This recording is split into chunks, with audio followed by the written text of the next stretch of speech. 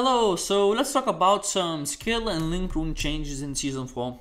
So the first one and the main one is gonna be Absorb Energy. This one's right now is nerfed a little bit. Basically, instead of getting 11.6 damage amplification per energy, in Season 4 we're only gonna get 8.2. Also, they adjusted some of the specific ones. For example, Fire Energy right now only gives 20% damage per energy count instead of 30. Another big one is gonna be Thorn Explosion. There are some other ones, but these are basically changes a little bit how we want to do the builds. Thorn Explosion is probably the biggest nerf there is. It got nerfed on the tooltip by quite a bit. For example, the big explosion, the second Thorn attack, instead of having 1.3k flat, right now only has 700. And instead of 800 multiplier, 500. So with that and counting the awakening changes also for the Thorn Explosion, I would say it's around solid 50% nerf or so. Basically, Source Awakening lost one source of damage amplification, which was area damage jump. So keep eye on that, keep in mind. There is some interesting ones. For example, Counter Attack right now has Pain Effect for 4 seconds, which is actually gonna help with boss skills. On maps, it's not gonna do much because the CD is 1 second basically, but for the boss fight it should be more than enough. Everything else is kind of the same. Most of the bow skills got overheat accumulation buff, so instead of consuming 45, generating 45, right now is only gonna generate 40. Poison Skiva got a little bit more damage jump on the legendary effect basically, but that would be the big one and the main one changes. There is another big changes for the links, and that's gonna be actually the trigger changes. For example, spell of activation on attack hit. Right now, it does not give basically 50%, adds 50% of main element increase amplification of activation skill to the element of the target skill, when the main elements of activation and target skills are different. What it means that it nerfs Absorb Energy by quite a lot, because this was the main reason Absorb Energy was so good with dual elements. Right now, unless the Charm Blessings gonna solve it, but we don't know that for sure. Right now, looks like Absorb Energy is nerfed by quite a bit.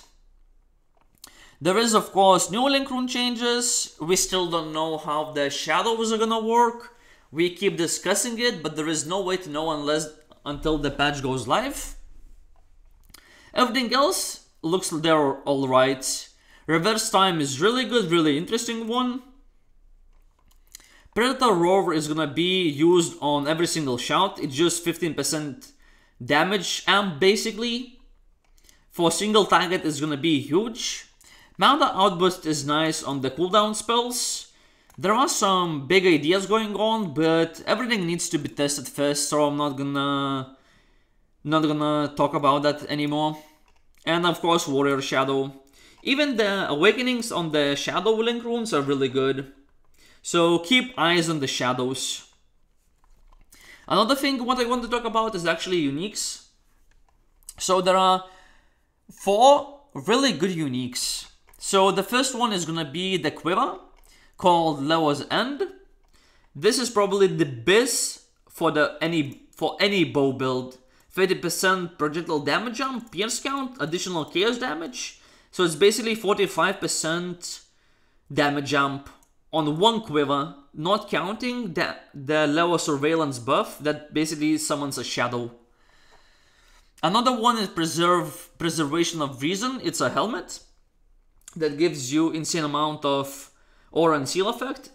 max element resistance, HP amp, skill rune cooldown recovery, enhanced skill rune duration, and damage amp upon using enhanced skill rune, and it's up to 50%. This thing is gonna be insane.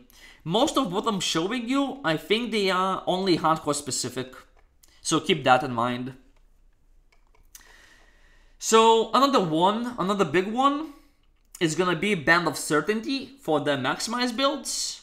Basically activates double maximize damage per 2 strikes upon using Seal of Persistence, and the same will deals triple maximize damage per 3 strikes. This is gonna be big for maximize builds. And the last one would be the Sebda's Halta. It's basically a melee damage amplification neck that has damage taken decrease up to 30%, some more damage amp, and of course the Shadow. Plus melee damage amp at 50 strength. This is really good neck for melee builds, especially strength ones. There are some other ones, but I don't know how good they're gonna be. 3 necklace is nice for the Blizzard. People are brainstorming the Blizzard builds right now. Another one would be the Lewa's Roar shoes for the Shield Strike. Shield Strike is getting a lot of love. And there is really good shield, Miraceti's Sailboat, that basically gives you Earthquake on 10-second cooldown. But the damage is not applied to bosses, but for the map it's really nice with the Shield Strike. So keep those in mind. Yeah, so thanks for watching. That's all I wanted to talk about. I'm gonna do this. I'm gonna add these spreadsheets into the description. You can check those yourself. And GG's, have fun, and see you guys on this season. See you in the next one.